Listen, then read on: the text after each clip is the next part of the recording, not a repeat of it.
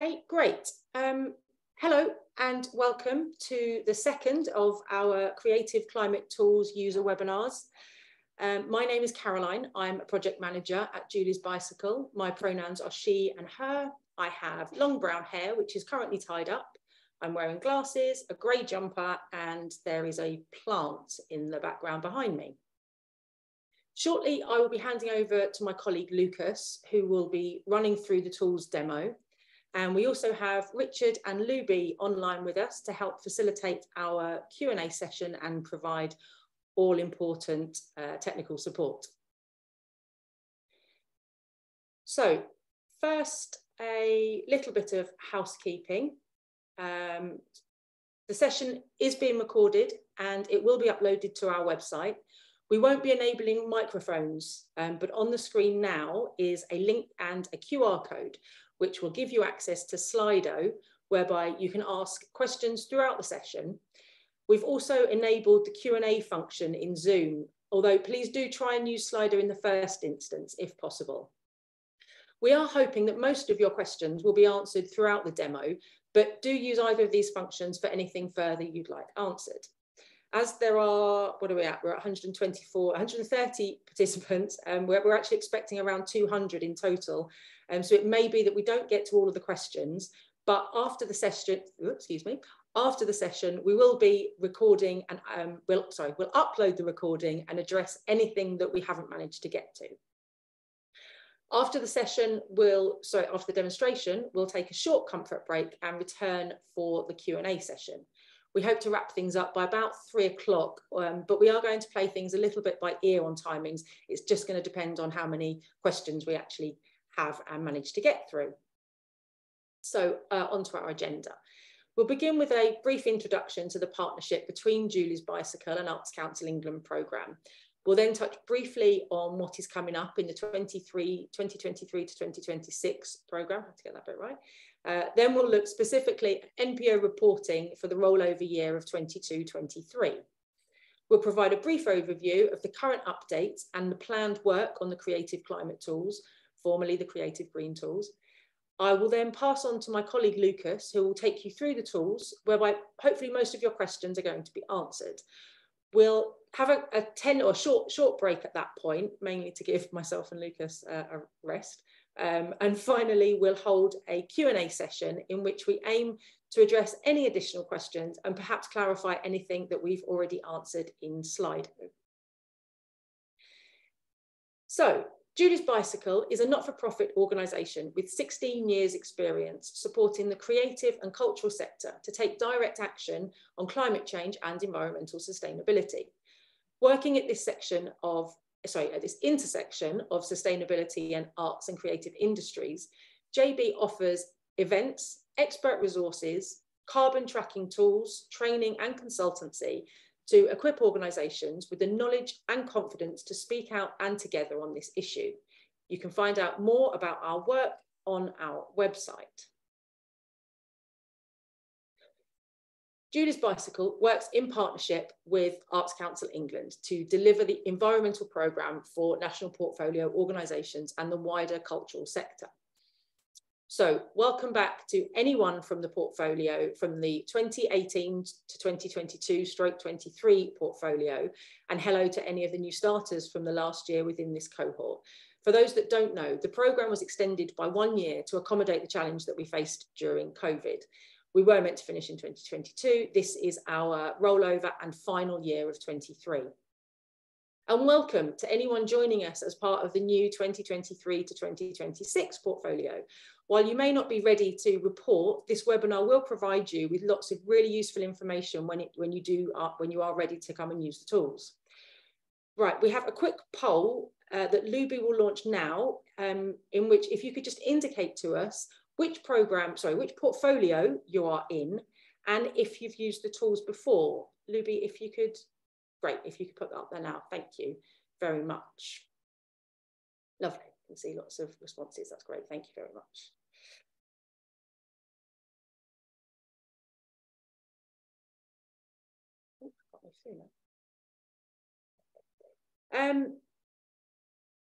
So the Arts Council England Environmental Programme is one of the larger projects that we work on in partnership with Arts Council England. And this webinar is a specific output from this programme. JB has partnered with ACE to deliver this programme since 2012, and we are very happy to be continuing that partnership into the 23-26 programme, helping funded organisations report on annual environmental impacts, supporting arts organisations to take action. The programme includes free resources, briefings, help desk support, events and webinars, all aimed at increasing environmental literacy within the sector. You can find more information in our last year's annual report, which is on screen now, with case studies from all types and sizes of organisations. Here we can see a couple of the other recent publications that are also direct outputs of the programme, including the energy briefing and the finance briefing. These and lots and lots and lots of other free resources are all available from our website, and you can also sign up to our newsletter, which the link is on the slide now.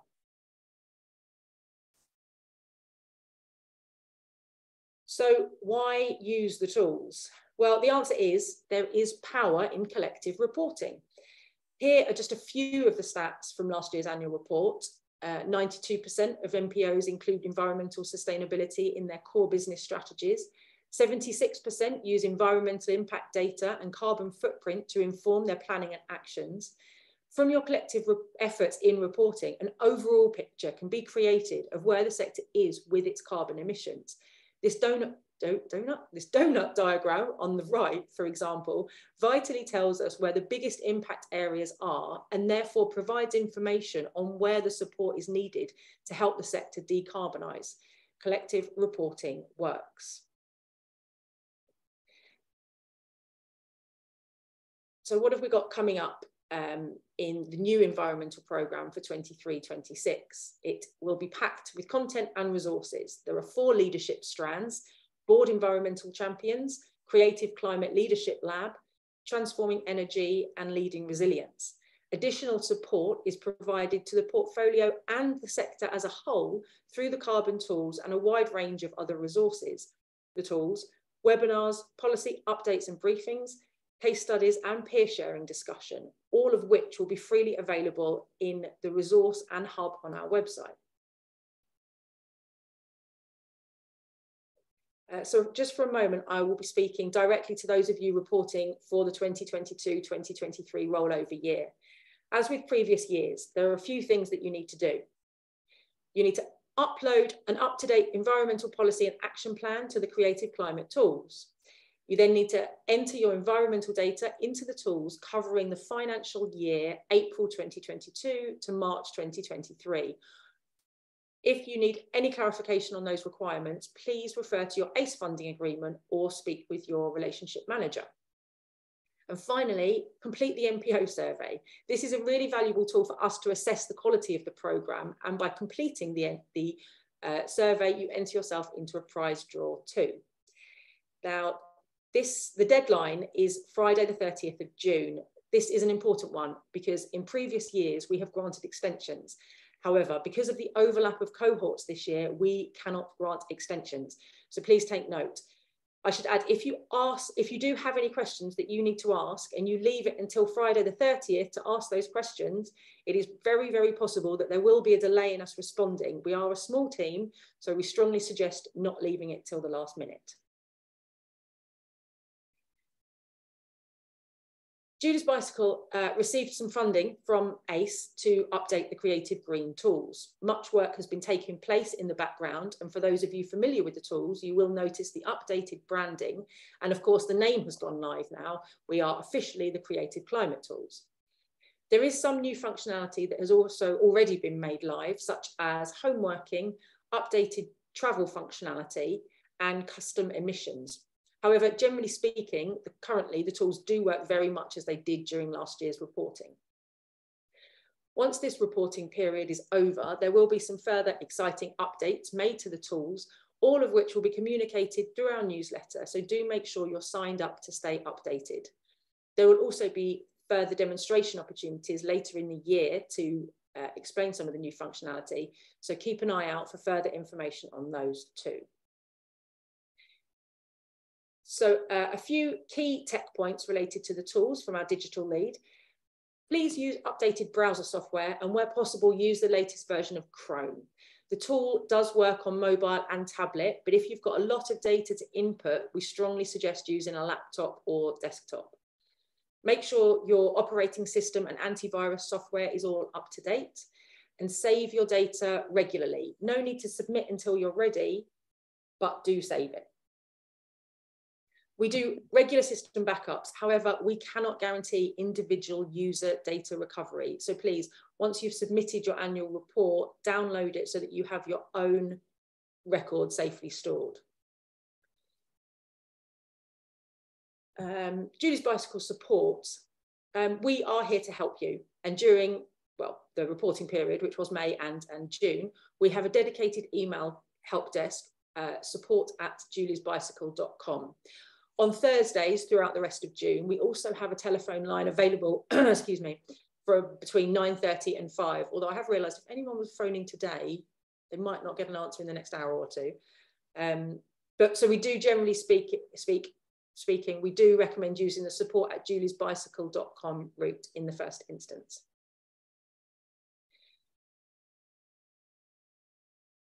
Oh, I've gone back. Here we go. Userback is a new function which allows users to send screenshots, screen recordings to report technical issues within the tools. Click the feedback tab on the bottom right of the screen to open the menu. Use the report a bug function to give us details with options to send videos and annotated screenshots. I should stress though, this is for technical issues rather than help with your data input. For data input issues, please refer back to the support@juliesbicycle email address.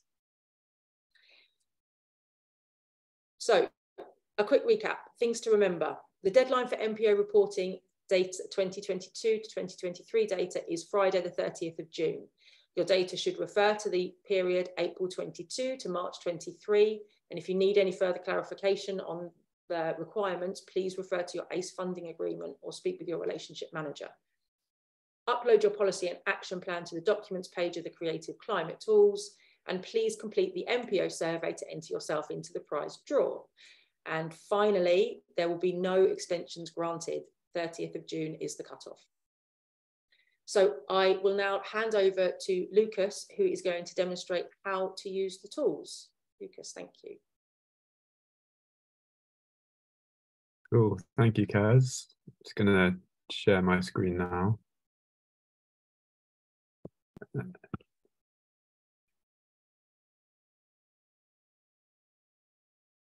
Okay, does that look okay to everyone? Yeah, cool. All right, hi everyone. My name's Lucas. My pronouns are they/he. I have sort of quite long, wavy, blonde and brown hair. I'm wearing a purple t-shirt and I have a blue background with some pictures and a calendar hung behind me.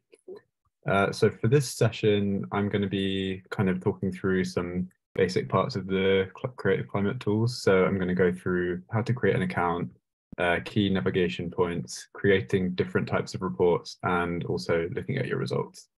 So for those of you that are familiar with the tools, you'll probably notice a few differences that should make your user experience a bit better. This demonstration will be quite in-depth, so I just want to reiterate that this session is being recorded, so you'll be able to go back and rewatch the recording if you miss anything, because it will be on our website. Okay, cool. Let's get started. So first of all, you'll see the sign up page when you go onto the website. So for new users, that will be the first thing that you see.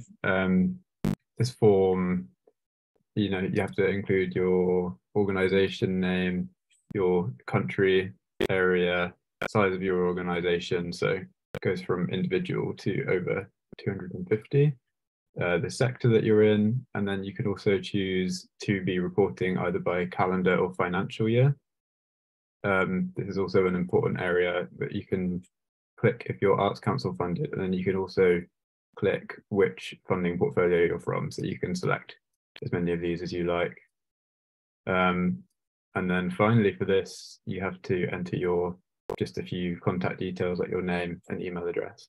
And just so you know, you can go back in and edit this at any time, so it's no problem. Okay. So this is the data page.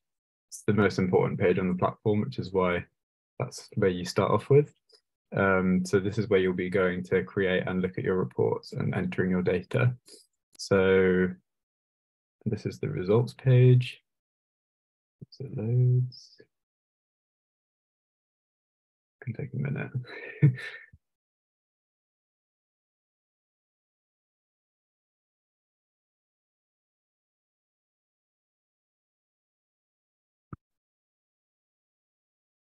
Okay, yeah, this is the results page. So this is where you'll find all of the data that you've entered and submitted, and you can look back on different years and everything as well. So that's really useful to get a sort of clear idea of where your main emissions are coming from. And then, so the home page, hopefully this one won't take as long. Yeah, so this is a general sort of dashboard of the most recent information on your account. But we'll come back to these pages pretty soon after the demo. This is the organization details page in the top right corner. So that's where you can sort of, change your organization name. You can also see your users and add and delete them if you need to. Change your funding details as well, which might be quite important for people who are returning, because we're going to have we've had some new functions, which mean that you are going to have to change some details if you're coming back. This is where you can add new users. You just put in an email address here and then click add, and then they should receive an invitation to be added to the organization. And if you like, you can also delete the organization with some nice severe warnings to make sure that you're not making a mistake. Okay, and then we have the resources page. And that is where you'll find several different resources, user guides, and also a data template for which just sort of shows everything that you need for that's in forms basically. So in case you need to have a look in advance without creating a footprint, it's a little bit easier to see everything set out in front of you. There's also a video demonstration here, which is quite similar to what I'm doing now. Okay. So I'm going to go back to the data page now. So there's 6 different types of reports that you can choose from, which are essentially in the category of either buildings or projects. So if you're a building, you can either select an office footprint or a venue or cultural building footprint. So venue or cultural building might be theatre, museum, gallery, cinema, any kind of public space venue, and an office is more of a closed environment of an office building or a space that you run as an organization. On the other side, we have projects. Here you can create different reports related to the activity of your organization. There's 4 different report options here. So there's outdoor events, indoor events, tours, and productions. Users are encouraged to create as many or as few of these reports as is relevant to their organization. We typically recommend that organizations choose 1 building report for their day-to-day operations. And then we would recommend complementing this with project footprints if that applies to you. And of course, this is just a recommendation. Everyone, we know that you're all very different. There's several hundred of you, so you're all going to have your own nuances. So we try to kind of complement that with different options for you. Okay, so I'm going to run through an example now of opening a venue/cultural building. So to do that, you go onto the data page, which I'm on now, and at the bottom you click new building. And then in this drop down here, you'll see venue/cultural building. You have to type in a name, so I'm just going to type in venue A. And you also will need to select a sector. So I'll just click archives. This won't make a difference to your calculation, it's just for our data's purpose. And you click save, and then you'll find that this has been added now. So it's been added to your footprints, and you can start inputting data.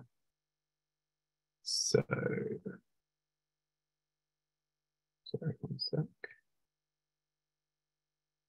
So yeah, we have the general tab here, which kind of gives you options to input some basic data about your building. So the country and the region of the country that you operate from, the type of building, the floor space of the building, which is quite important if you need to input, if you want to do some benchmarking. Also the number of employees in the building. And then here you need to put in the total known attendance for the building if you have that information, number of spaces as well.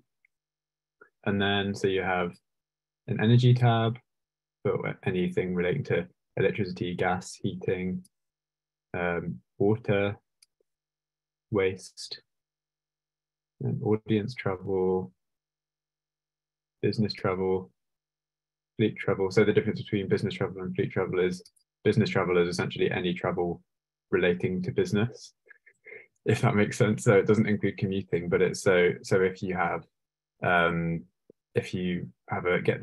get a cab to a conference or something, that would be where you put this in. And then fleet travel is specifically travel involving any vehicle that are owned by the organization. And then at the end, we also have this Beyond Carbon survey, which I'll talk a bit more about later. So, okay, I'm gonna add a little bit of data. So I'm gonna say the year is 2022 to 23. I'm gonna put England, London. We'd also recommend that you keep this tick box checked here, just so, because it will ensure that the emissions from your footprint are included in the results tab here. If you untick this, then they won't be included, which could be useful for if you're doing testing, but if you want it to be included in your reports, then I would keep that. So yeah, so in the total known attendance, I'm going to put in 30,000. And then I'm going to add some spaces as well. So I'm going to put that I have 2 spaces. And then they'll automatically make 2 spaces for you. So I'll put space A, space B. Capacity will be 1,000 for this one, 20 performances, and 500 for this one, and 25. Okay. And then I'm going to go into the energy field. Okay, so this is the energy tab. The main areas of energy data for most buildings will be things like electricity use or mains gas use. The idea is that you are entering the consumption figures for the period that you're reporting on. So for building footprint reports, this will be over an entire year. So for example, how much electricity did the main venue use over the last 12 months? So these figures can be found on your basic utility bills or by taking a manual meter reading.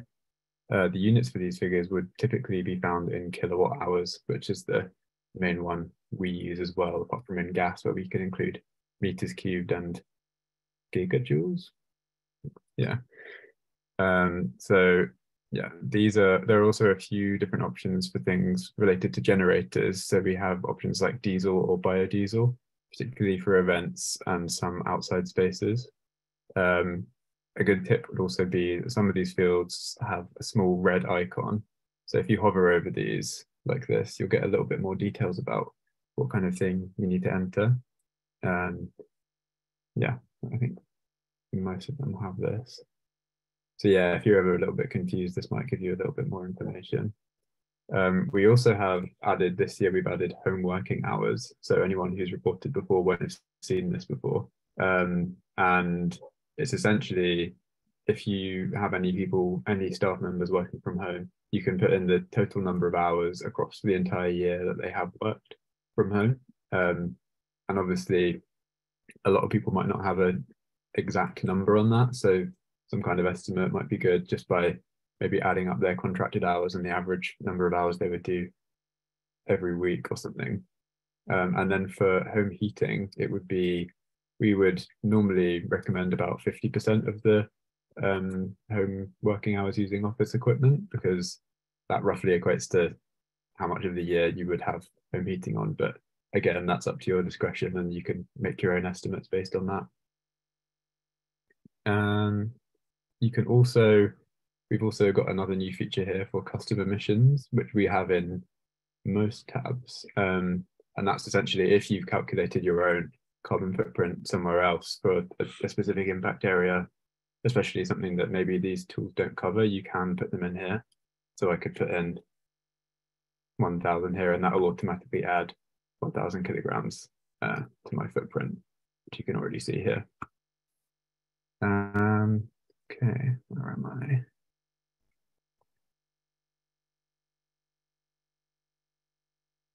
Oh yeah, I should also add that there's a notes section here. So if you want to give more details about your footprint or anything like that, then you could give that here. And then also that might help us to understand your footprint a bit better. And while we're running a quality check, we will look at that and see as well. Okay. So I will press save and update, which is a very important button. If you don't remember to press that, then there's a good chance that your data will be lost. So very important to remember that. So let's go on to the water tab now. So this is where you can enter the consumption figures for your building over the last 12 months. Water and wastewater data is basic information that should be readily available in your utility bills or via water meters if you have metering available. And these will normally be found in meters cubed. As mentioned already, we also have custom emissions here for this. Moving on to the waste tab.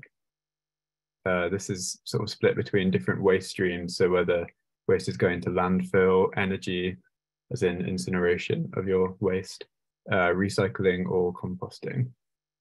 There's a few different unit options that can be used to measure your waste. So one option is simply entering the number of tons here. And then, so that's maybe if you have a contractor who will give you a basic tonnage report. But you can also do number of, if you have regular skip collections here or regular wheeled bin collections, so this would be the number per month of this that you get. So not the total number of wheeled bins across the year, but the number every month. So if you have one 500 litre bin a month, you just put the number 1 here. And then we also have just individual one-off skips as well. So if you had a big clear out or something like that and you only have a one-off moment, then you can use it for that, and that will only calculate it as one. Okay. So I'm going to say that we have 5 of these monthly wheeled bin collections. And that's been added here. So that's calculated our landfill for us already. And then I'm going to click save. Okay. Moving on to audience travel. So this page is set out in a way that you would typically survey an audience for their travel information. The idea is that you have a list of different transport types and you'll enter a percentage of your audience that are traveling by a certain method. So for example, if you've done a survey of your events or venue, you might know that 80% of your audience is traveling by car and the rest are traveling by train. So let's put that. So car travel here. It's a little slider here, or you can type it in. So 20% train. And then you'll also need to enter the average return distance. So I'm going to say 30 kilometers for car and 70 kilometers for train. And also for car, you need to put the average car occupancy, because then that will help to divide the total audience number with this. And yeah, that's a good thing to know, actually. You will have, for this to be able to work, you will need to put in the total known attendance in the general tab, which I've done. But I said it was 30,000. So I'll click save results for that. And I've given a breakdown here now as well. Okay. So to collect this kind of information, we'd recommend conducting an audience travel survey.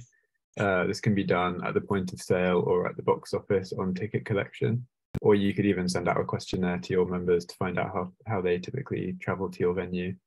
For anyone who's not able to obtain this kind of information, there is also a default option. So if you click this box here at the top, that will essentially give you a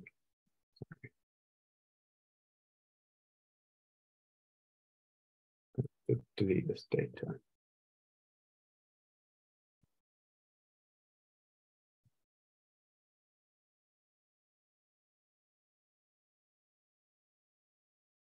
Okay, yeah, so if you click the use defaults button, we've kind of calculated our own sort of averages based on the sort of sector and the location of your venue. So essentially you're using our own kind of rough averages here as an estimate of what your audience travel might be. Obviously this is not going to be as accurate as your own data that you collect, but obviously it can be quite difficult to collect this kind of data for a lot of people. So we kind of wanted to be able to give people an idea of like a ballpark figure of this audience travel data. Okay, so going on to business travel. So for those of you who have used the tools before, you can see that the layout of this tab has changed a little bit. However, the way in which you can enter data is more or less the same. Business travel refers to any non-commuter work travel, as I said. This is the sort of travel information that should be readily available on record, or you can probably obtain it from your travel partner. So you can have flights here up at the top. So you can click add flight. The pop-up that comes up, and you can sort of decide if you click manual, you can just type in the number of kilometers. So say I did a 200-kilometer domestic flight. But also you can click automatic and just type in the 2 cities that you went from. So I'll say I went from London to Sydney. And you can click if it was a return journey or not as well. And then you also need to put in the number of passengers traveling. So there's different types of ticket. So but there's just 1 passenger. And then if I click save, it'll come up with that here. It's calculating the results now.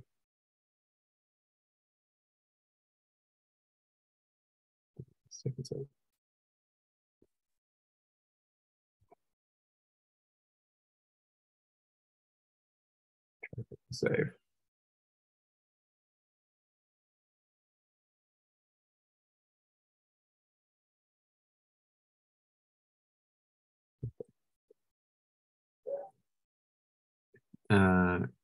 Yeah. So for any other travel, you can sort of select the mode of transport using the travel type drop down here. So we've got bus, car, ferry, minibus, motorbike, people carrier, taxi, train, tram, and tube. And then within those as well, you can select the different vehicle types. So the type of fuel they run off normally. Oh, there we go, my flight's come. Okay, so we've got 5 tons here for the long haul flight. Okay, so, and then you can also measure it either by the distance traveled or the total fuel used. So that would change the units to liters and back to kilometers. And for certain ones like bus, you'll also need to input the number of people, and that's just because the conversion factors that we use are slightly different for these. Okay, so I'm going to do a car footprint. And I'm going to say that it's a diesel car and that I traveled 100 kilometers. Okay, and then I'm also going to add a train journey. And it's a national train, and I traveled 260 kilometers, and there were 10 people.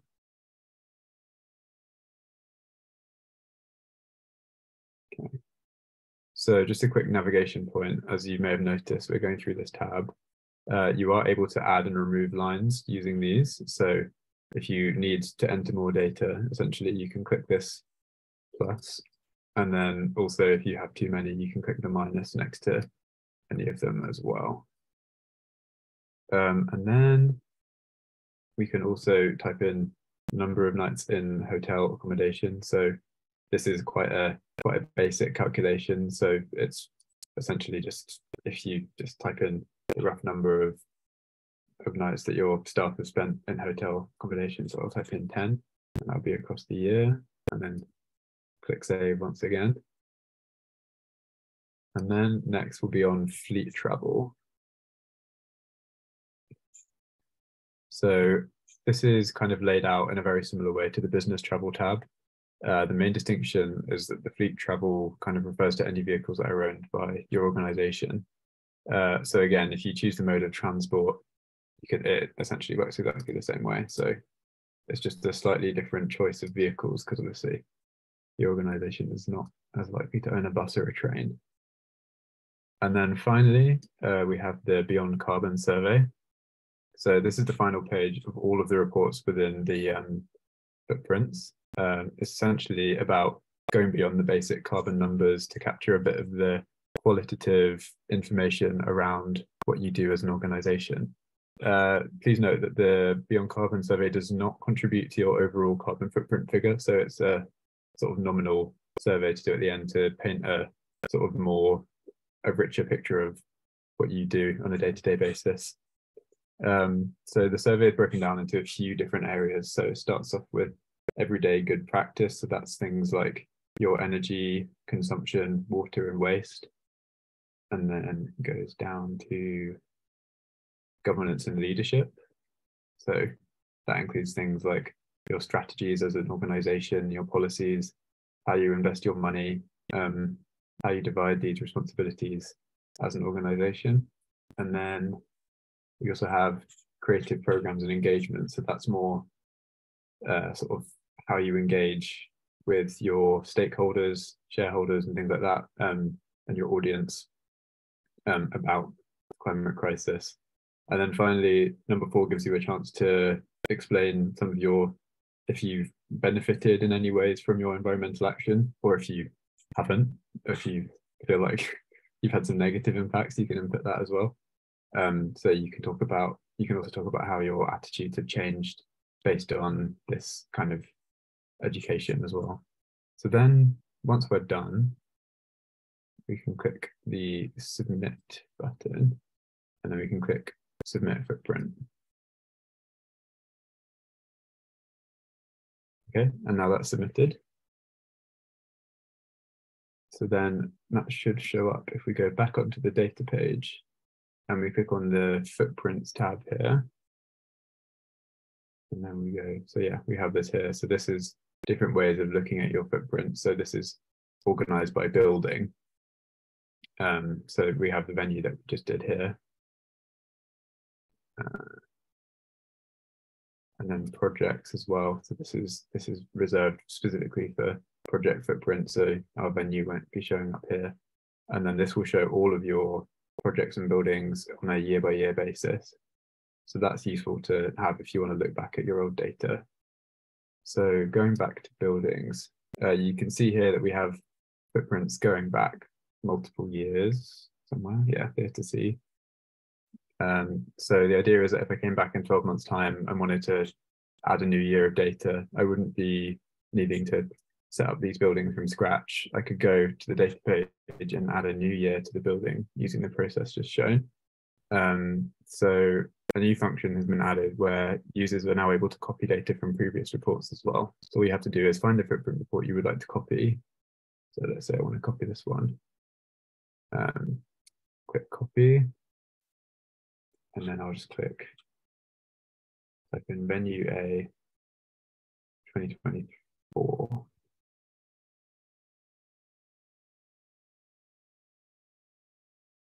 So then now I've got an exact copy of this entire footprint. So that also includes all of the data that I've entered. Okay. So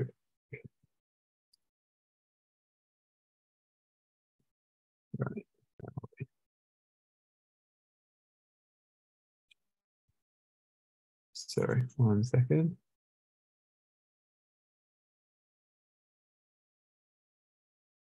Okay, I'm going to give a brief explanation of our project footprints as well, because there's a lot of repetition between different ones. So I'm just going to give an explanation of the tour one for now. So this footprint can be used to capture emissions from a tour, whether that's a theatre tour, music tour, or a touring production of any nature. Basically, this footprint report looks at the show power and the travel involved from moving as part of the tour. So again, we're going to have a similar layout with all the tabs running across the top of the page. However, the tabs themselves are slightly different, as you can see. So if we start with the general tab, this asks for some basic information about the tour, which will be sort of similar to the buildings one. But the tabs themselves are slightly different. So next we have performances. So this will give you an opportunity to kind of divide out your different performances across the tour. So we have them arranged by size. So it'll be large, very large, large, medium, small, medium, and micro, small. And then you can also divide them between, oh no, sorry, yeah, this is specifically for outdoor performances, and this one's for indoor performances. And then within accommodation, this is very similar to the business travel tab, where you just type in the number of accommodation nights here. So yeah, that's exactly the same function. And then for personnel travel, this is where you'd record information regarding the sort of individuals traveling as part of the tour. So this should be available via your travel agent or internally through your fleet operator or production team. So similarly to the other travel tabs, you should have the ability to enter the data in terms of the distance traveled, total fuel used, or total electricity used for the journeys. So all of the modes of transport are listed out. And this tab also includes the ability to record chartered flights, which are down here, and domestic short haul and long haul flights as well. So if we move on to production, this is the last one of the tour tab. So this includes the ability to record data around things like show power and the freighting of materials. At the top, we have a field for the estimated show power for the production. So this should be available from the production supplier or maybe the venue team as well.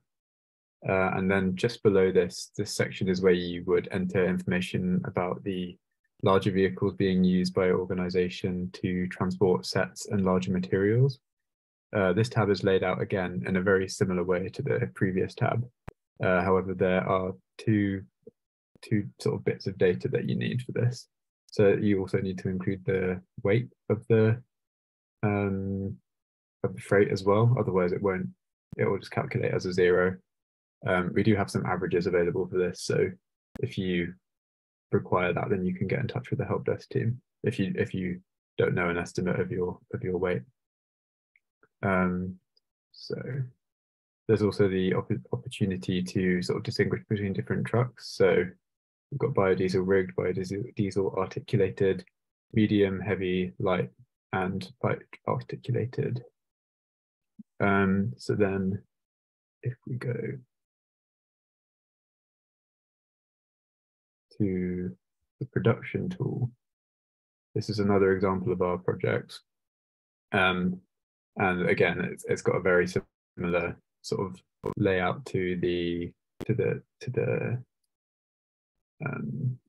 all of them. It's got the same tabs. So if we go onto the set design and management tab, this focuses on two sort of main set materials, so steel and timber, which are I guess the primary sort of tools that would be materials that would be used for creating a set. So this information should be obtained through the production team. At the top, you can enter data regarding different timber types, so their source or their size, and also just the type of wood that they are as well. And then an important part as well is the recording, basically what happens to this timber at the end of its life. So if it was sent to landfill or incinerated, recycled, or maybe even reused.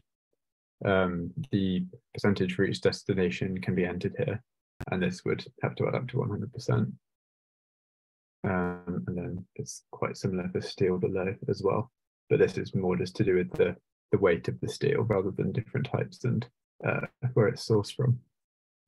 So then if we go on to lighting, sound and effects,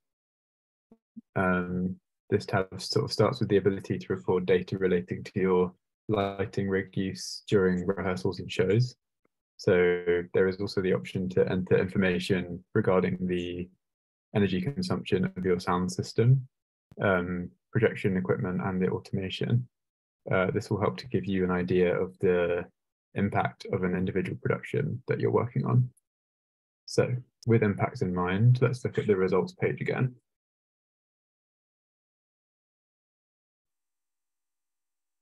Again, it might take a moment to load.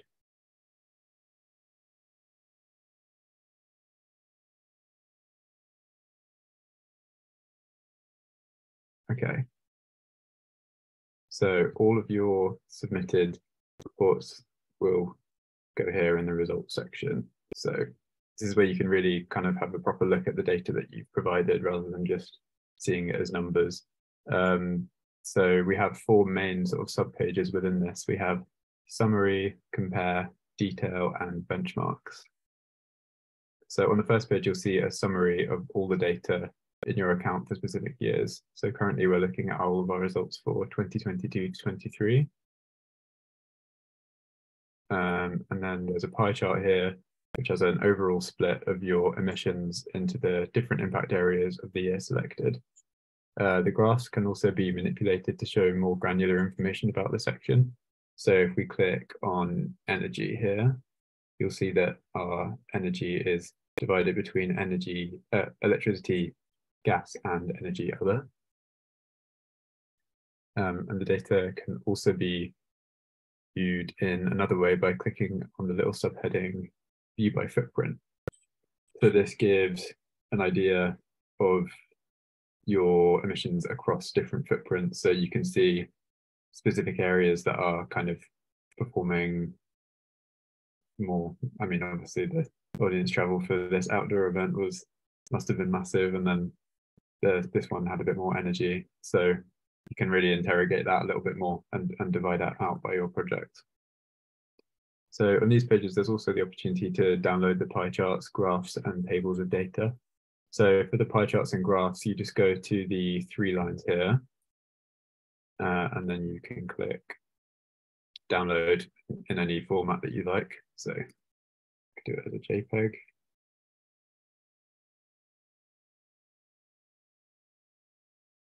And then, well, I'm trying to open it, but that's fine. Okay. So if we go to compare, this is where you can sort of compare your data across different years once it's loaded.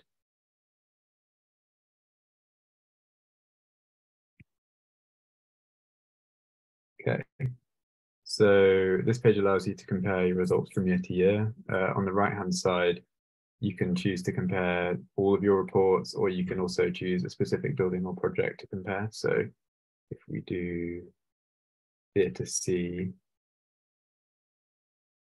and submit, so that shows just the building for Theatre C. And then if you only want to see within a certain number of years, so for example, if I just wanted to compare this year to last year, I could do comparison since and then last year's period, and then that would show it like this. And then, so yeah, if this is your first year reporting, you'll only be able to see 1 year of data.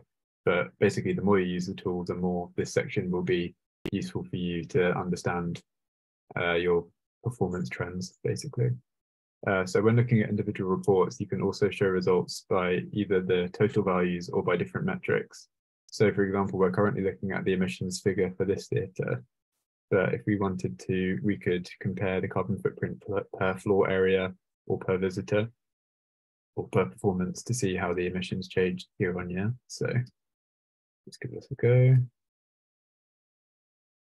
So this is the emissions per meters squared for the year, per visitor.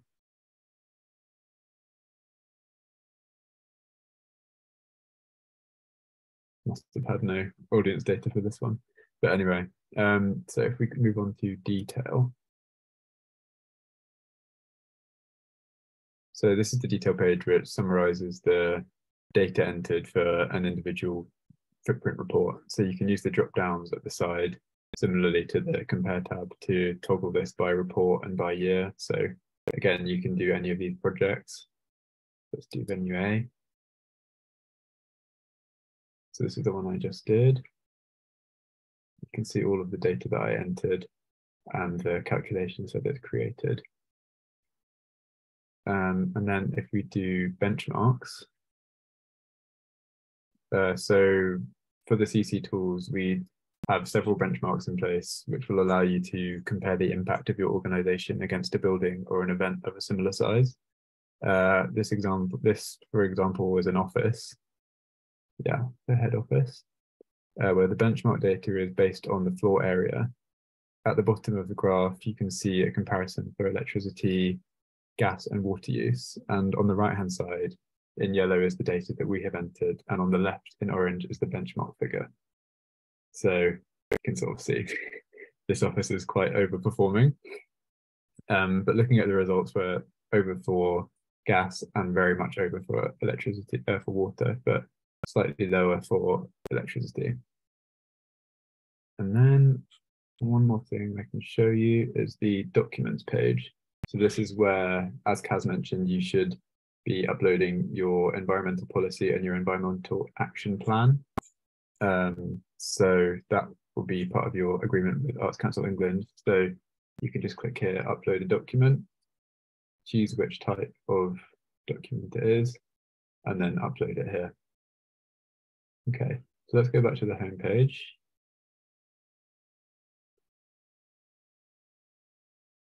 Okay, so this is your homepage, which is, yeah, just an overall summary of the data in your account. So we have this pie chart for this year's results, and you can view the results in more detail by clicking this or going here.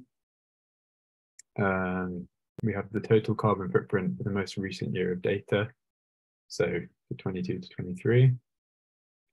And on the right-hand side, you can see the various reports which contribute to this footprint. And you can click on any of them to continue editing. And at the bottom, you can see some of the trends of some key impact areas which are compared for your previous year of data. So you can see that for the most part, there's been some reduced consumptions. So yeah, that's kind of it for me. I think we'll take a short break now. I'm not sure if Kaz, do you want to say anything, or is it all good? Hi, Richard. Great. Thank you ever so much. Okay, we're going to take a short break just to thank you very much for all the questions. We are trying to get through them. There's lots that are quite similar, so we're going to answer some of those live. What time is it? 1 to 2. So we'll come back at 2:05, and we will summarise some of the questions that we've already answered, but also try and get to some of the other questions that we haven't got to yet.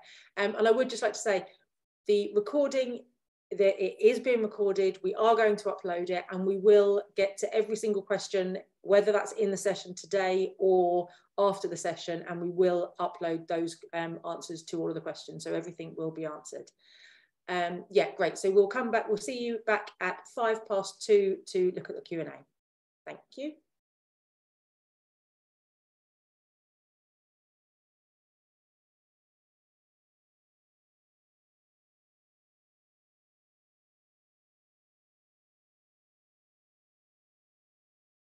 Hello. Thanks, Luby. Hello, welcome back. Okay, so Richard, Lucas, are we there? Lovely, thank you. Okay, so we're going to work our way through as many of the questions as we can within the next 54 minutes and answer. There have been a few similar questions, so we're going to group those together. And as I said before, Anything we don't get to, it will be recorded, obviously it's being recorded and it will be uploaded. So if your question isn't answered in this session, it will be after the session. So the first question we're going to address is this, the question of shared office space, hot desking, not having access to bills. That's come up several times, both on the Q&A and Zoom. Richard, I think I'm going to pass to you for this one. Yeah, sure, Kaz. Hi, everyone. So the question of if you've got a shared office space or shared space in which you do your productions, essentially that you don't own the space and you don't have a whole floor within it, for example. This is essentially an offline calculation. And what we would suggest is that you speak to your landlord to get a breakdown of the utility bills. If the landlord, who should have all the information for the building, can provide you with that, then you can estimate your proportion of those bills by dividing the total floor space that you actually use. And again, the landlord, if you don't have information on how much floor space you use from the whole building, again, your landlord should be able to tell you that information. So it's just a simple division using the total bills divided by how much space you use in the building. And that should give you a good estimate of your proportion of the bills. Lovely, thanks, Richard. Okay, I'm going to move down to electric vehicles. Okay, so this is a question from Connor. We have a single electric vehicle which is charged exclusively on site using our 100% renewable electricity. Is there any option to use energy tariff for electric vehicle, or does it just use that standard energy source breakdown?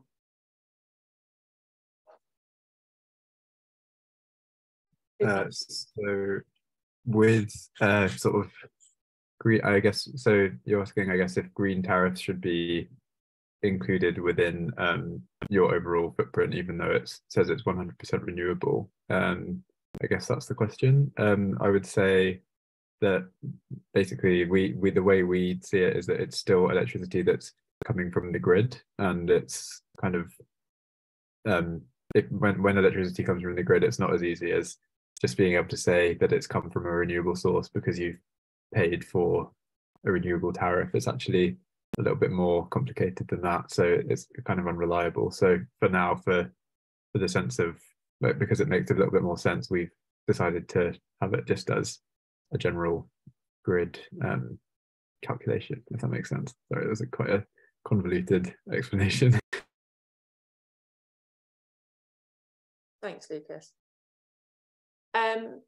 This might be a bit of a repetition. I'm just going to read this one out. So this is from Elle. What would you recommend for an organisation that is based in a building that runs other organisations and projects?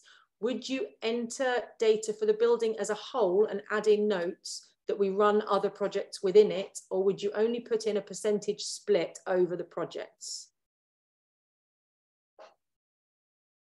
So if I've understood that correctly, there are multiple things going on inside the building, and the question is whether to account for all of those things. I guess the answer to that is that if they fall within the remit of your organisation, i.e. you're responsible for those other activities, then yes, you should be reporting all of that information as part of your footprint.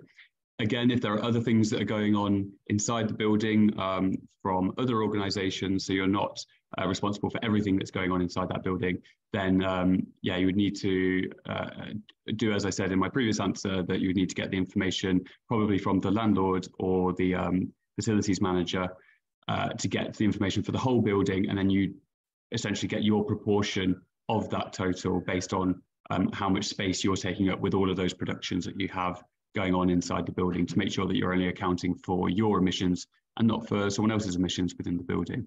I hope that answers the question. Thanks, Richard. I'm just going to go back. So there's a question with the data for accommodation. It states hotels as the type of accommodation. Is this also where we put local digs accommodation data?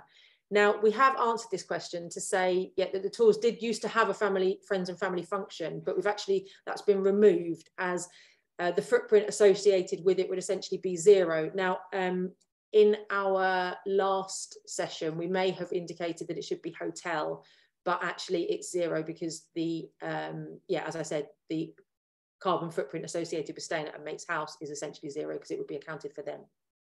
Hopefully that clears that up.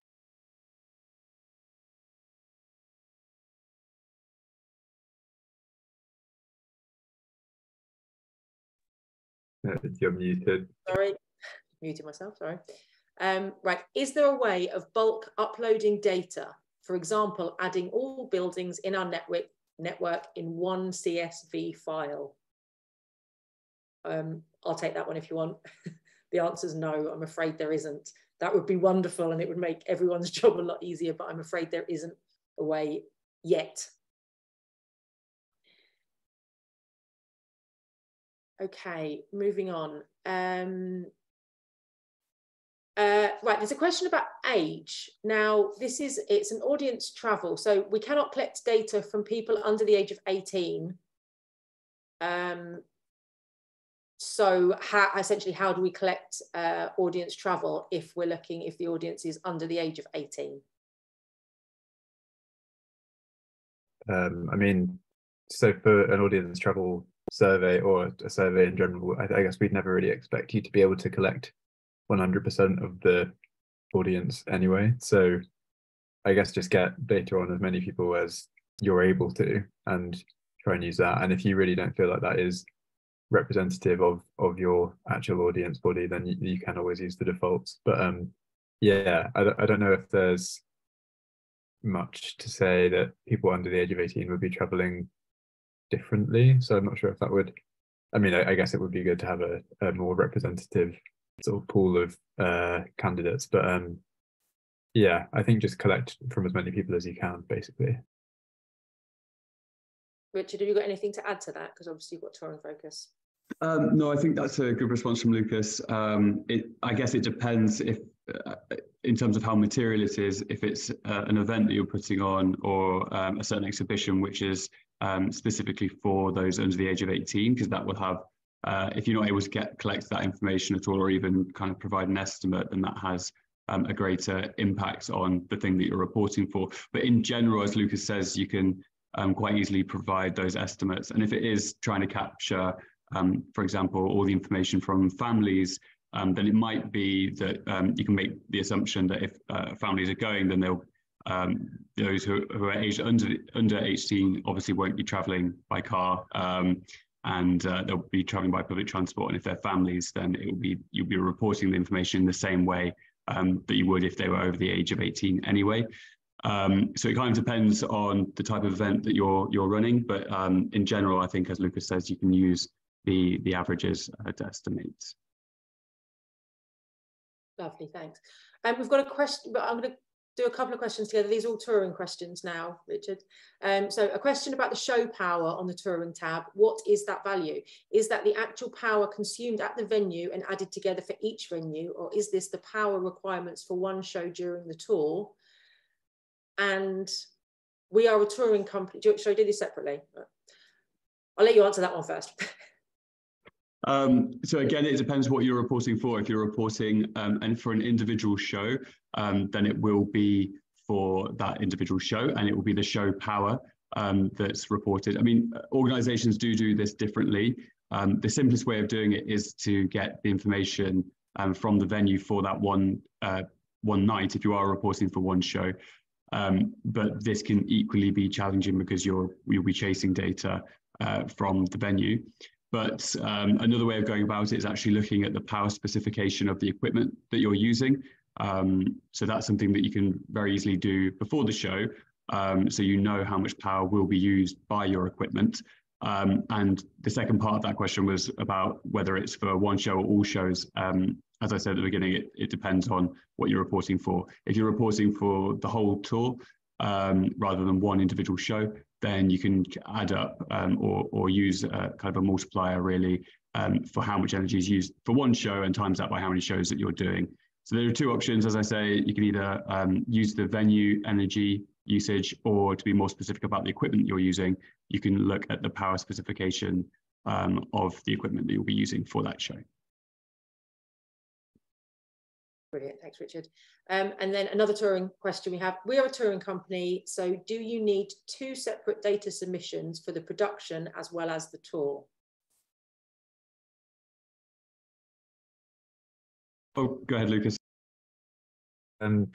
If you, basically the production tool is sort of primarily for the sort of design of the set and things like that, and the type of materials that you use. So a lot of people will use the production tool as a kind of complementary aspect of the touring footprint. So if you have the data for production, then that would give a really useful idea of your emissions from that. But yeah, if you're just touring and you're only required to report on touring, then you wouldn't be expected to include production.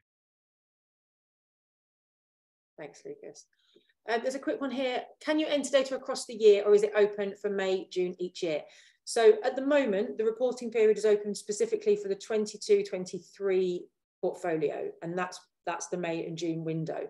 But in terms of entering data, you can enter data right across the year. As Lucas said in his demonstration, save your data, you can come back to it. It doesn't get submitted until you press submit. So you can, yeah, do it in as you go throughout the year. Lucas? Yeah, it's worth specifying the reporting period itself is it's designed so that there's more assistance from us in terms of the help desk and the telephone helpline and things like that. So this is a period where we'll be more on hand to specifically help you with any inquiries about reporting. And then that's in the lead up to the 30th of June deadline. So yeah. Lovely, thank you. A question here on the Beyond Carbon data. Is the Beyond Carbon data included in the overall footprint? As in, does it affect the carbon calculation? I can jump in on that.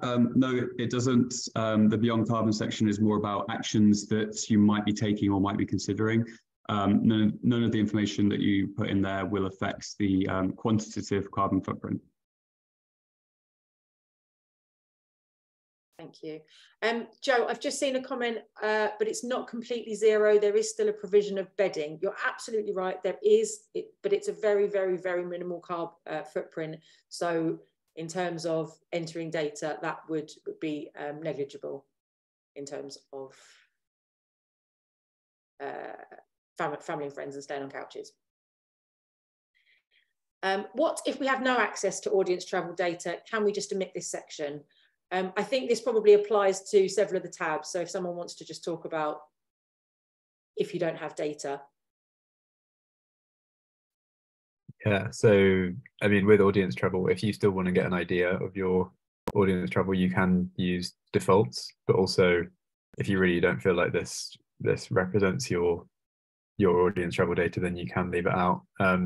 Yeah, best if you just sort of let us know if you aren't able to report on anything, and we might either be able to help you think of a way to get an estimate, or we're also able to write down that you're exempt from reporting on this specific thing if you really can't get the data. So yeah, you can contact the help desk at any time to kind of get some guidance on this. I'd also add that doing a carbon footprint is not something that everyone can kind of immediately completely cover all bases on. It is a process, and we encourage everyone to fill in as much data as they possibly can, as Lucas says.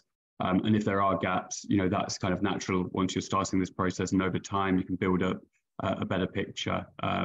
So don't be afraid, especially if you're one of the smaller MPOs, if you don't have information for every category yet. It is a process, and you can build that up over time, and make sure to use Lucas and everyone on the help desk at Julie's Bicycle to be able to answer your questions on your data needs to start building that picture. Thanks, Richard. I'm going to move over to home working. There's been a couple of questions on home working. I'll just read one of them, but perhaps one of you could talk around it. Does every home worker enter the energy details for their home, and do they work out the energy use for their work time, or does the tool do that calculation? We have answered this one, but perhaps if one of you could just talk around home working. Yeah, so the tools will do that calculation for you. All you need to do is put in the number of hours that you've been working from home across the whole year. So any staff that have worked from home, like even if it's just 1 week of the year, you can calculate that number of hours, and that will do that calculation of energy for you. So you don't need to go asking people for their energy bills or anything like that. Lovely, thanks, Lucas. A question that's come up several times, should business travel include commuting? This has come up a few times. No, it shouldn't. It's just for business related travel, essentially. So anything like getting the bus to a meeting outside of the office or something like that. Yeah, we haven't included commuting so far, but well, I won't say that's something we're going to include in the future because we might not, but yeah. Yeah, and to get your head around the difference of that, because it can be sometimes a bit confusing when it's still using the word travel, if it's commuting travel or business travel. Commuting you can consider is kind of personal travel, so it's not directly related to your business activities, as it were. So that's the way that you can kind of hold two things in your brain at once. That business travel is more to do with specific travel that's related specifically to business activities during the working day. Train travel to meetings, things like that, rather than commuting to work. Thanks both. As a new MPO, can we use the tool to estimate the carbon footprint of some of our 22-23 anyway, to give us a benchmark for the coming year? Yeah, absolutely. Yeah, you can, anyone, even if you're not an MPO or anything, you can enter data, and I mean you can go back even further than that if you want to, if you have that data. Yeah, you can do that calculation whenever you like.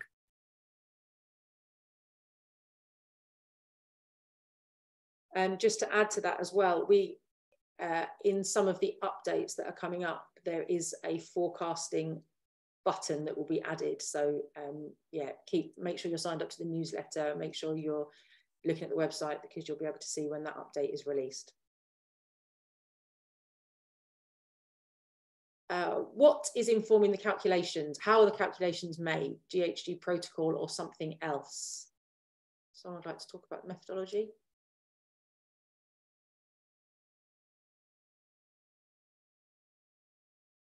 Yeah, it's kind of a combination from different sources, but for the most part, it's from the base. So it's BEIS. I can't remember exactly what that stands for now, but yeah, we also pull some from GHG protocol as well. So if there's anything that's not covered by base, but we really want to include it, then we'll try and find it from other sources. But it's always something that we feel is, it will be a credible source, definitely.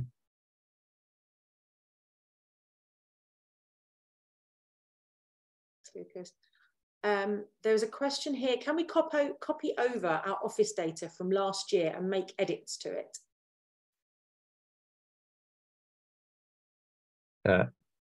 Sorry, did you want to go, Richard?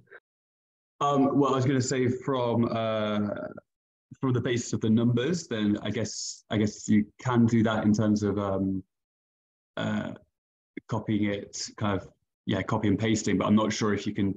But make sure that you do update it with this year's data, essentially is what I'm trying to say. But Lucas, I'll let you answer whether you can actually make a direct copy or whether that will be kind of a more manual process of copy and pasting the information. Yeah, sorry, this is something I think I accidentally skipped past it a little bit when I was presenting, but I'll share my screen now and show you exactly how you can do that, because there is a specific function for doing this. So hopefully you can see my screen. So if you're on the data page here, you can actually go down, and then there's add a new year of data for your existing building or projects. So buildings and projects here. So say I wanted to do venue A, and then I can go and add a new year of data for this one and click add.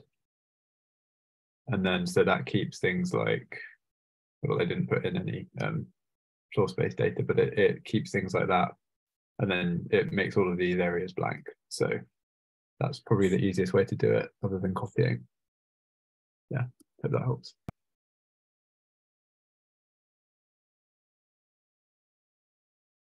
Thanks, Lucas. Digital footprints. Does the tools does the reporting tool have a facility for measuring digital carbon footprints? No, it doesn't, because it's a very difficult area, and there isn't a great deal of transparency and information on this currently, mainly because well, very complicated reasons about servers being connected to different digital platforms, and the transparency of that information, the footprint from those is very hard to ascertain. There are really useful things that are out there. The connected network is something that can be used for digital artworks, and that can kind of take you step by step. But again, it's a quite a high level estimate.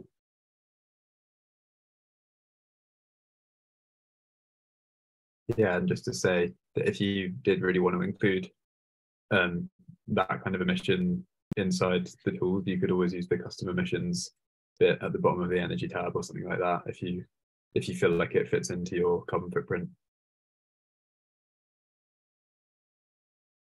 Thanks both. A couple of questions just on sort of general sign up things. So can more than one person log into an organisation account, or is it email registration per organisation and we have to share that password? I will take that. No, it's so each organisation has an account, and you can have as many users as you want sign up and be associated with that account. And then I'm here as a non-NPO. Will I still be able to access all tools and resources signed up through the General ACE newsletter? Yes, you can. The tools are available to everybody.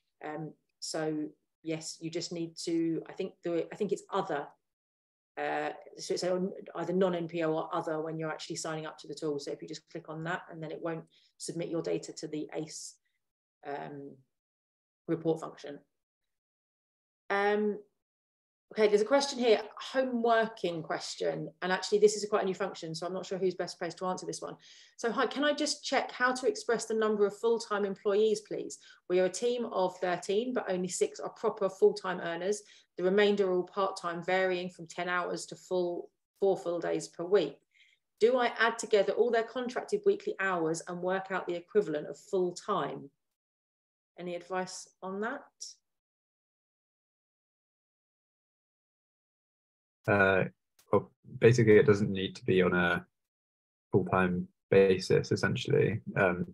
So if, for example, if you're full-time and you work 1 day a week from home, you would put 8 hours times 52. And if you're part-time and you work a certain number of hours per week from home, you could do the same. It would be more on an hourly basis. So it doesn't matter too much what the contract is for the employee, I suppose. It's more about if you can figure out the number of hours across the year that they have worked from home. And there's different ways of doing that. There's sort of time trackers and things like that. But also there's, if you can create a kind of estimate that you feel comfortable with, then that's totally fine too.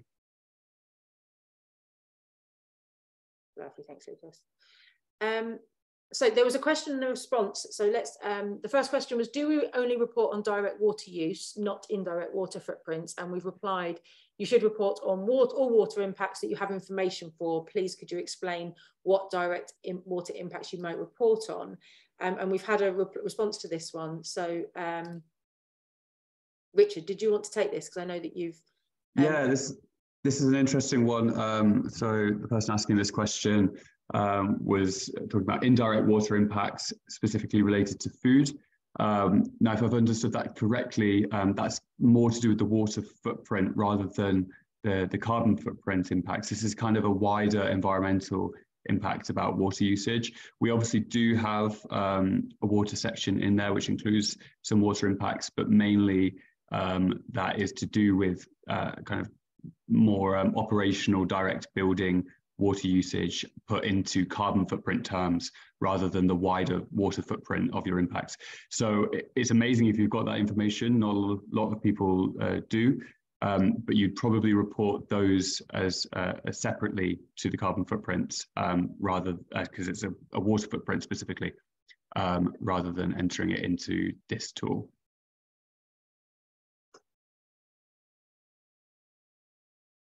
Lovely, thanks, Richard. We've still got quite a lot of questions coming in. Trying to keep up with them all. Right. Oh, okay. Someone has asked about, can you tell us more about the the Creative Green certification, I'll answer this one. The Creative Green certification has ceased. It has ended. There is talk about something else, but that's just in talks at the moment. So for now, if you did do the Creative Green certification, you will still be able to log on. That function will still be available, so you can look at your previous records, but yeah, it is no longer. And how do you let ACE know if everyone has completed the reporting? And I can answer this one too, guys. We keep a record of everyone that's reported, and we speak to ACE on a very regular basis throughout the reporting period and give them numbers, and so they know how many and who has reported throughout. Thank you. Hi. We run an event annually. Should we add a new year of data, as Lucas has just explained, for this year, or should we begin a new project for 2023?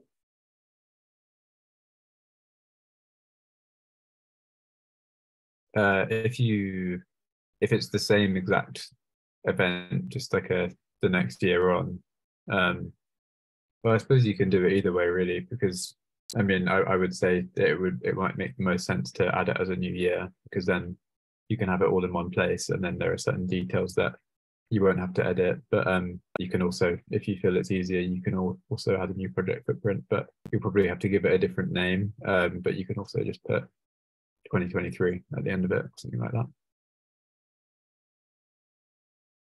Thanks, Lucas. Does the MPO survey form part of the footprint data? No, it doesn't. But what it does is inform us how the programme has gone, your feedback on the programme. So it's really, really, really, really useful for us. And hence the prize draw. If you complete it, you get entered into a prize draw and you win. I'm not sure what you win. I'm really sorry. That's bad that I can't remember what it is. If anyone on the team knows, then please do shout. Is there a PDF guide on all the info covered today? It would be helpful to have it written down to go back to. Yes. So the recording, the webinar is recorded.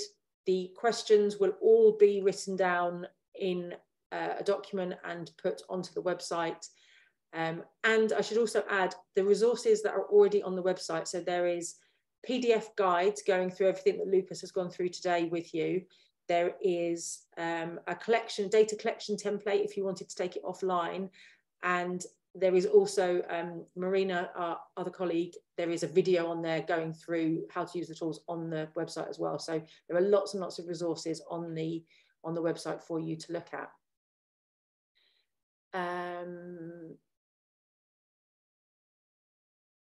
Okay. We use a lot of smaller venues, and some of these are given in kind. Some will not have their data and some will not be able to provide it. Would we omit building data for these venues, or is there a way of making an estimate?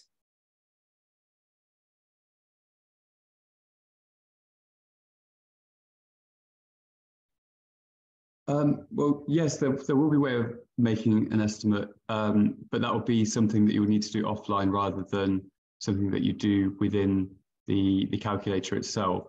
So you say that some of the venues might not have data. So if there are some which you can get data for, and it'd be good to know as part of that how big the venue is by floor area, for example, or by capacity. And that on the basis of that, you should then be able to estimate data for the other venues. But as I say, this will be something that you probably need to do offline yourself in an Excel spreadsheet and then enter the information in to the calculator. The calculator can't help you make those estimates for each of the venues, but hopefully you can use something which can provide a bit of a benchmark. Thanks, Richard. Is exhibition design classed as a production? How do we log an exhibition lasting over a year, or is it a permanent gallery in a museum or art gallery building?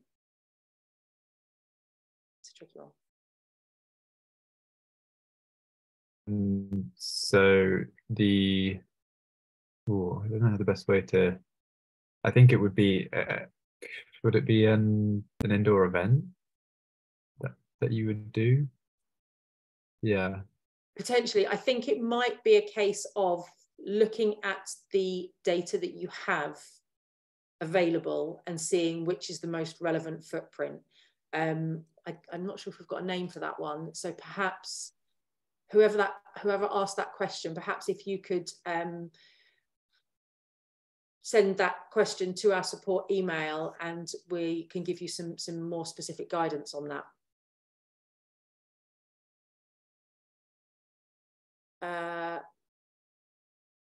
Just trying to group some of these questions together because there are some similar ones. Okay, we don't have our own venue, but deliver projects in partner venues across Manchester. How can this be reflected, or would that be within the event reporting?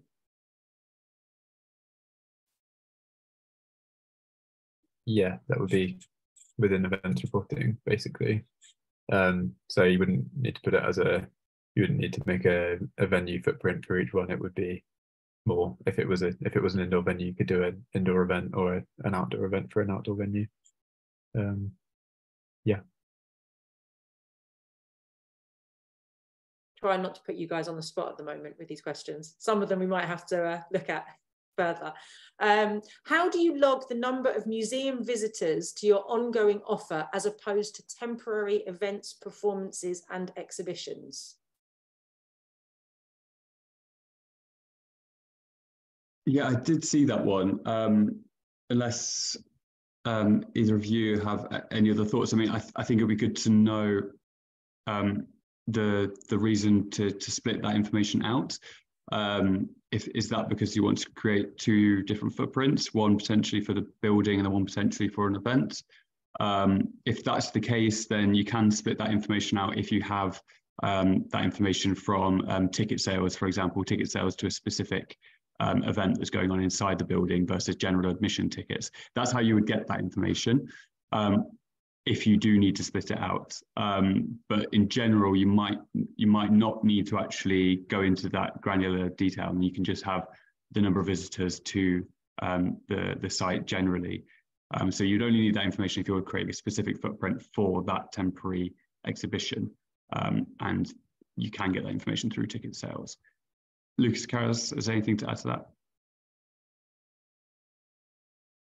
that? Nothing that valuable. I mean, that within the general tab of the venue cultural building, there is space to kind of divide your attendance between different spaces. So that could potentially be useful for creating that division. But I don't think it would necessarily really influence the calculation in any way. I think it would just be for your own purposes if that's the way that your data is sort of laid out.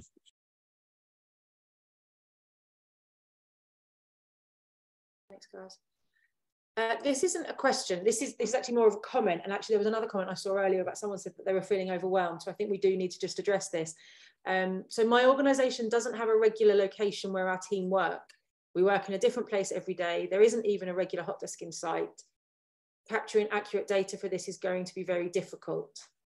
Perhaps someone could just talk around estimates, and you know, we're trying to get a rough number here.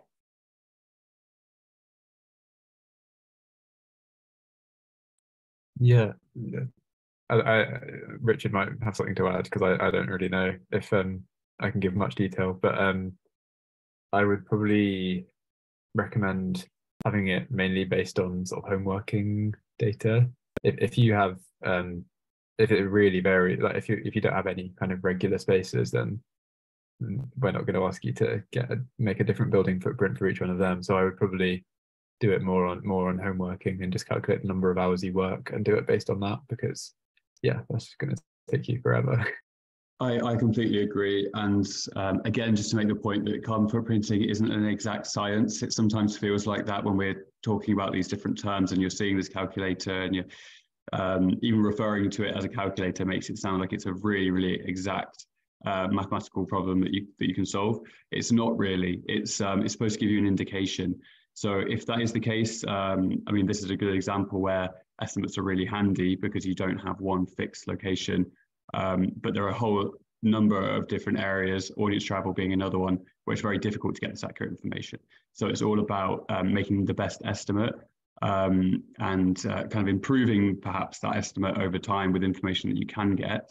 So in this particular example of different workspaces that you're using, completely agree with Lucas that one way that you can do that is to use the home working estimates that's already provided within the tool. Another way could be to get information from just one of those places that you work at, and then use that as an estimate for everywhere you work at. So if, for example, you're working at a WeWork or any other shared working spaces that might be available in kind of the BBC way, then you can get information perhaps for just 1 week or 1 day of that shared workspace that you're working in, and then just use that as an estimate, because you'll be using the same amount of space, presumably within each of those workspaces. So it will give you a pretty good idea. It's not an exact, accurate number that you absolutely have to strive to get towards. Right, thanks, Richard.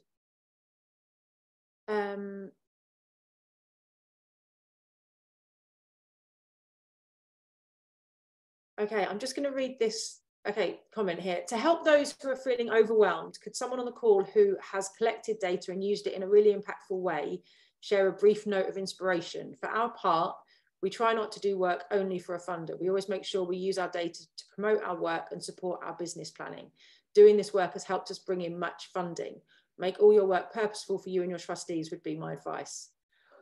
And that's a really valid point. I would also, just to add to that, I think there are lots of case studies, an awful lot of case studies that we've got on our website that are worth having a look at, because there is lots and lots of inspirational stuff on there that will help you, especially with your business planning going forward. I don't know if anyone wants to add anything to that note for those that might be feeling overwhelmed. I mean, this is a slightly strange answer, but we're currently doing a report for another user of the carbon calculator, another group of users, which is more to do with music, which is the area that I tend to focus on. And we've got some testimonials in as part of that report. The report isn't released yet, so I won't say who said them, but I'm reading off the screen here. We've been using the carbon calculator for a while now, and I must say it's been a game changer in our sustainability journey. The tool's user-friendly interface made it incredibly easy for us to calculate our carbon footprint. Submitting our footprint not only gave us a clear understanding of our environmental impact, but also empowered us to make informed choices and actively reduce our carbon emissions. I can tell you that's from a very small independent music label. So it is possible. And I know there's been a couple of questions in there about feeling overwhelmed, as Caroline has highlighted. But you know, we can only stress again that it isn't an exact science, and you just need to fill out as many of the fields as you can do, and then build that picture over time.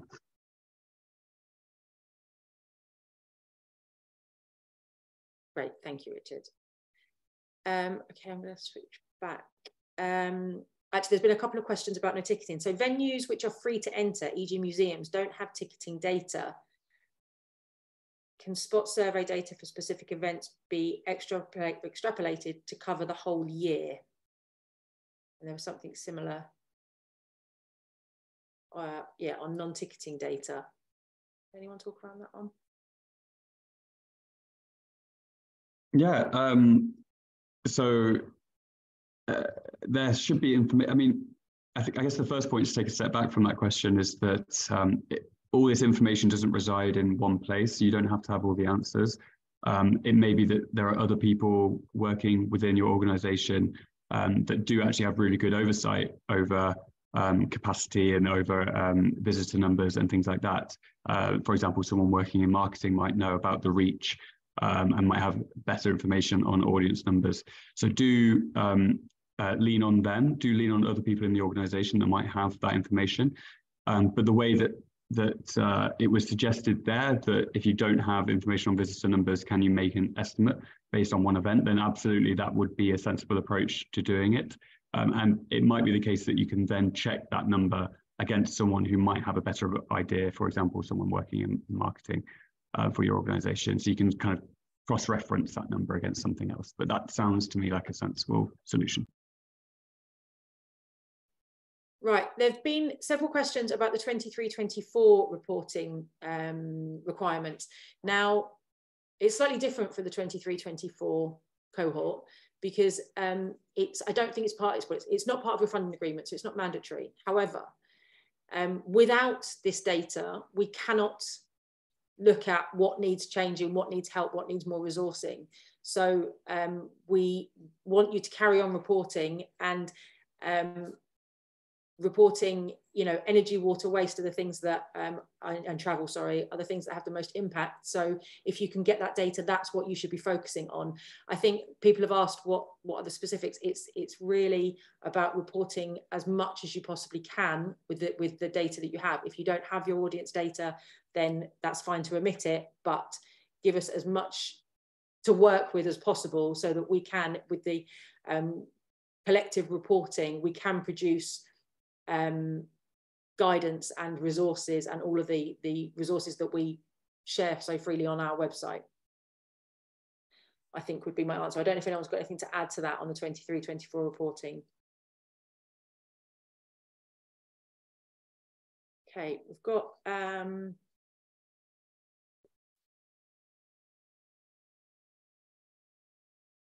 would a music festival across multiple venues be submitted as new project?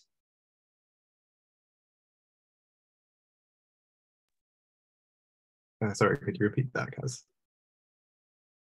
Sure. Would a music festival across multiple venues be submitted as new project? I suppose it could be considered a tour in a way. I think that would maybe be the best way for it to fit within the tools, because then you can track sort of different shows at different venues and different sizes potentially. Yeah, and that would be a new project. Yeah, I'm not sure if there's any other ideas, but yeah.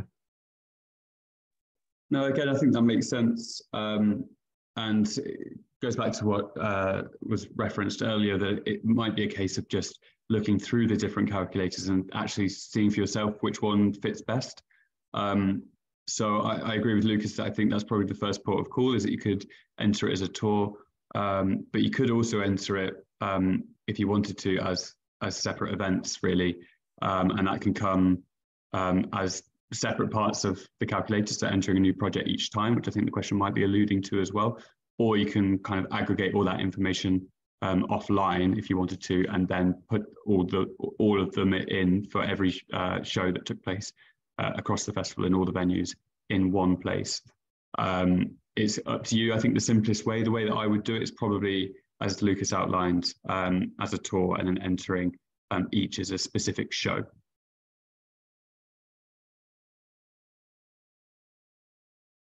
Thanks, Richard. Again, don't want to put everyone on the spot, but is there any way to recognise the impact of access requirements for disabled people on the data? For example, wheelchair users needing to use taxis rather than public transport.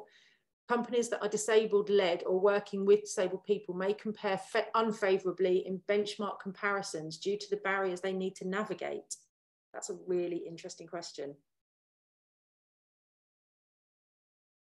Yeah, that's a really good point, and something that we should potentially discuss more within the team. But I don't think that there is really a way that we would be able to account for that specifically within the tools. Or, I mean, you could put it in the notes section of the footprint, because it's always good to give more details about where your emissions are coming from, and that's not going to affect the overall number or the benchmarking. But it's good to make a note of that so that we can get an idea of the source of that and potentially look into including that in the future.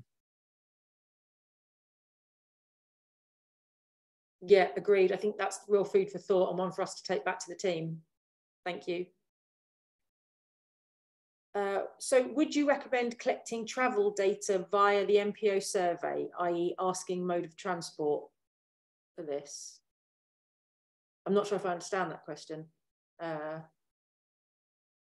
So the MPO survey, that is to inform us on the programme rather than, that's not data. So your travel data, if you've got data and numbers for the travel, that would be within the tools depending on which tool you used.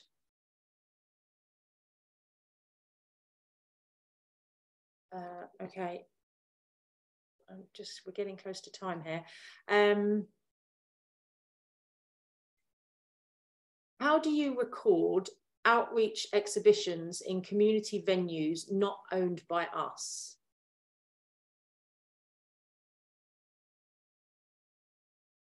Anyone suggestions for this one? I would probably do that as an indoor event, but I think, yeah, as has been said a couple of times, it would be a case of looking at the data that you have available and seeing where it fits best, really. But I would assume that it would be best fitted for an indoor event. If it's a one-off thing at a venue that isn't run by you, then that would be what I would probably recommend mostly.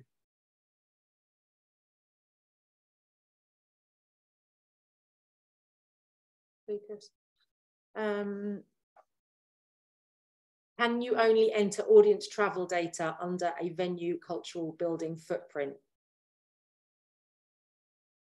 No, you can also, so with outdoor and indoor events you can as well. I think that's right, isn't it? Yeah. You can't with productions or touring or for offices, but for indoor events, outdoor events, and venue / cultural building, you can do it. I think this is probably a time also just to talk about the updates. This is an important one. There are updates coming. Make sure you are signed up to the newsletter, because some of these things will be addressed in some of the new functionality that's coming later in the year. Okay. Oh, answer that. Oh, it's just coming. Hold on. We run an annual event that is both outdoor and in 2 community buildings. Would I record this as outdoor or indoor event?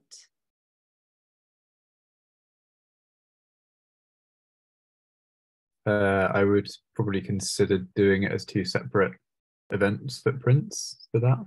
So you can still have it under the same name, but you could have it depends on the ticketing and the attendance and how much it's going to flow between those 2 spaces, I suppose. But you could always divide it between 2 different footprints, I suppose. I don't know if anyone has any more insight than that.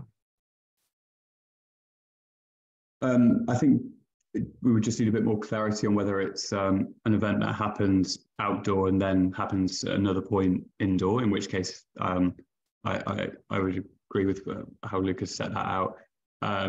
If it's an event that's partly outdoor, partly indoor, then I probably would suggest to record just 1 footprint, and again using the one that works best for the data that you've got. I don't think there's a huge amount of difference between indoor and outdoor events in terms of the information that's collected. So it might be that you just select, if it's predominantly outdoor, for example, using the outdoor events calculator, and then you can add in the notes that there's also a part of the event which is indoor. But if it is 2 separate events happening at in different venues throughout the year, then you can record separate footprints.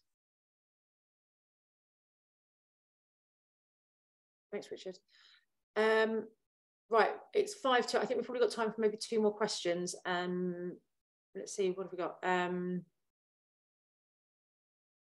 So is the commute, okay, so this was a follow-up to a previous question. So is the commute, personal travel, considered to be part of the individual's carbon footprint rather than the organisation's?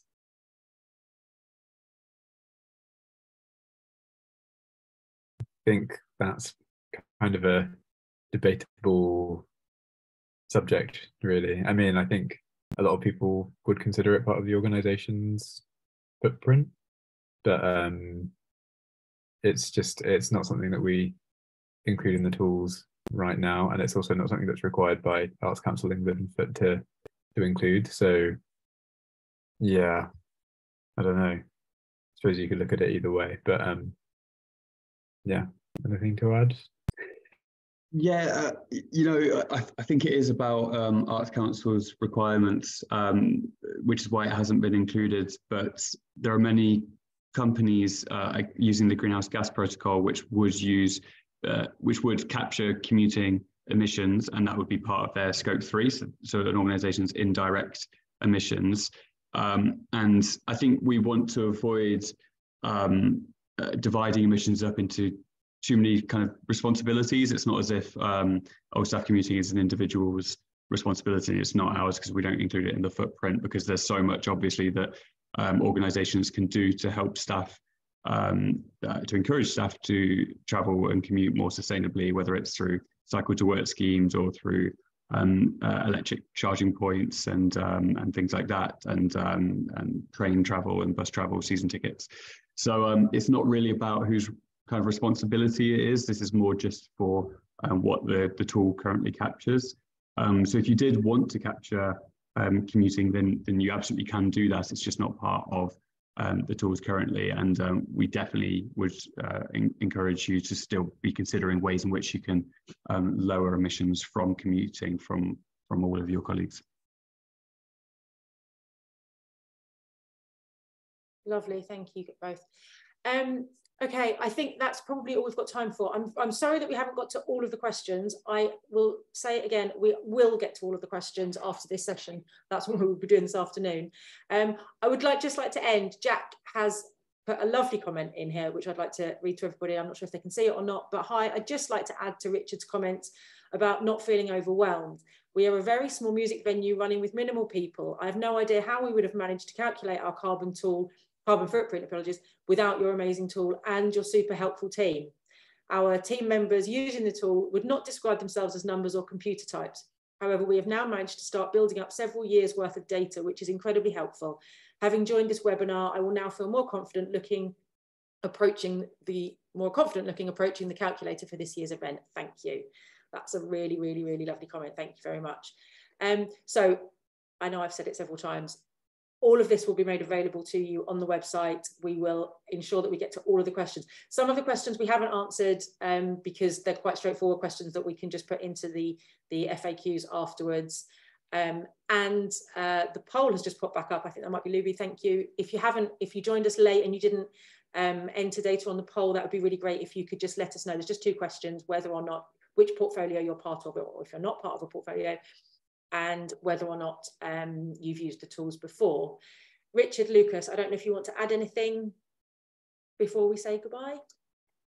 No, just thank you for all of those great questions. It's great to see so many people engaged, and yeah, those questions are definitely sensible things to ask. So please do make use of the help desk, and we'll continue to answer your questions. Yeah, thank you everyone. And if you ever have a question, I'm looking at the help desk email every day, so that's my main responsibility. So if you ever have any doubts or even really detailed questions, just feel free to send anything my way, and I'll try and get it back to you. Great, thanks both. Thank you very much for everybody, and have a good rest of your afternoons. Bye.